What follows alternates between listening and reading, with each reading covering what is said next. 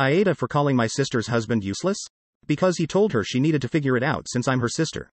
Feel like I may be the asshole because my sister is mad at me, her husband is mad at me, my mom is mad at me for causing drama, but my dad thinks it's funny.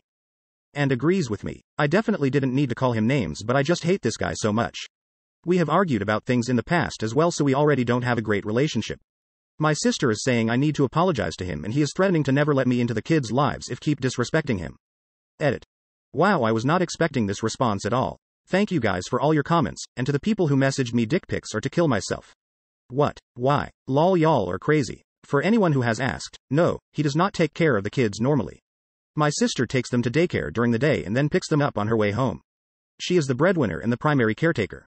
Randomly take me on expensive shopping sprees and will regularly buy things from my Amazon wishlist instead, and I have no problem with this arrangement.